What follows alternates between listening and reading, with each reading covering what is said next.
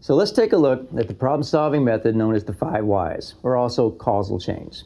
And let's take a look, first of all, at how that relates to the problem-solving funnel as a frame, where we begin with a high-level problem. It might be something that's vague, it's something that we don't fully understand, but it's the problem coming at us on a day-to-day, moment-to-moment basis. What we want to do is break the problem down to understand it, get some data, get some facts, look for patterns, and from there, that means understanding the work. This is certainly a characteristic of lean problem solving, which is to deeply go and observe and understand the work. From there, we can identify a point of occurrence, also sometimes called the direct cause. It can also be thought of as a problem in its own right. Now, we can do the fun part, which is to start to ask the 5 whys. We can put on our investigative hats and ask why is this occurring? That will lead us to a root cause, regarding which we can attach a countermeasure.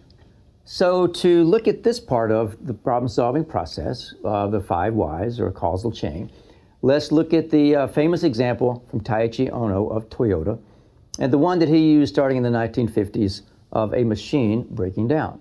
So the problem that he saw as the manager of the machine shop was machines would often break down, and his people would often just attach a Band-Aid.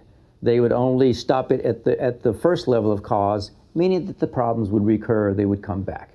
So he trained himself and his people then to always ask the 5 whys, sometimes 3, sometimes 8, the point being to follow the causal chain all the way down to a root cause. So in this example, he looked at a machine that had stopped working and identified with the first why that it had blown a fuse in the control box because it was overloaded. The overload caused the fuse to blow. Then he didn't stop there, asked why again, and recognized that insufficient lubrication was getting to the bearing. So the bearing, therefore, was causing the overload on the machine. Not stopping there, he went to the next cause and asking why, found that the pump was not drawing lubricant, so the lubricant then would not be sent to the bearing.